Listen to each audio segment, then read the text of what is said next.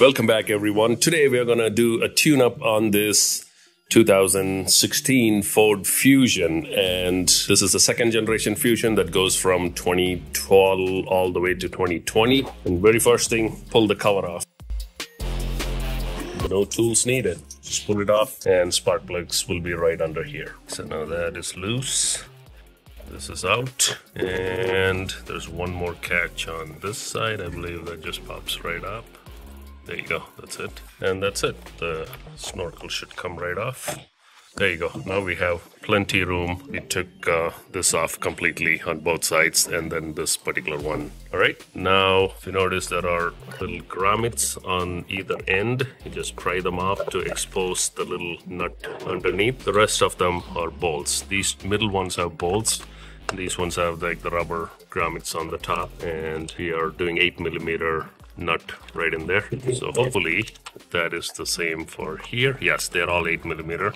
Once they're off, pull the coil, and there you have it. Plus, so do one at a time. That gives you the opportunity not to mess up with the wires and everything. Okay, it's a 5/8 spark plug socket. Use the one with the magnet or rubber, so pulls it right up. And just inspecting the spark plug can tell you a lot about how the engine is performing. In this case, car approximately has about 100,000 miles, I believe. So let's see how this first tune-up looks for this car. All right. So lift it up and let's inspect the spark plug. Okay, actually not too bad. It is, if you notice, it's a Ford Motorcraft plug, OEM, possibly directly from the factory. And iridium plugs, those are perfect. Got the perfect replacement for it. Ford Motorcraft, exact replacement. And the spark plug number is SP550, and now they call it 550X for the iridium versions. That's what's going in. Just looking at the new and the old one, they're extremely identical. Put a little bit of oil on the threads so they come back out easier. And put some dielectric grease on both electrical connections that are watertight as well as properly connected. And tightening, centering it properly, threads in, it's tight, wrench on it, snug it, don't overdo other than basically crushing the washer a little bit. Alright, so first plug completely done. A little bit of dielectric grease on the boot and on the electrical connection too. Let it nice and snug. Click. Everything should click in place. Doesn't click, bolt will squeeze it tight. Tighten the 10mm bolt. Once it's seated, tighten more. Okay, nice and tight. Put the grommet back on. New plugs going in.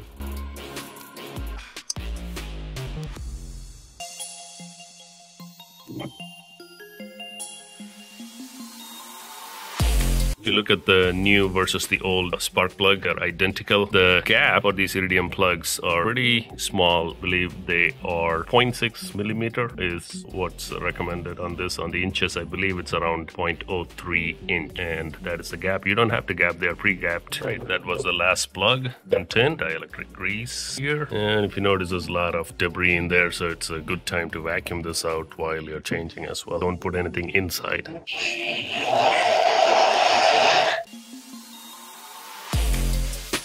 Both the corner coil bolts, but they're all 8mm, which is great. Then I do switch sockets. That is just for the retention of this wiring harness. All right, so that is it, all four done. Now we put the snorkel back in. Tighten flathead screwdriver, nice and tight so it doesn't come off. All right, so yank it, make sure they don't come off. All connections at one of the last bolts that was in here, and that is tight. Now, as you saw, we did all four plugs.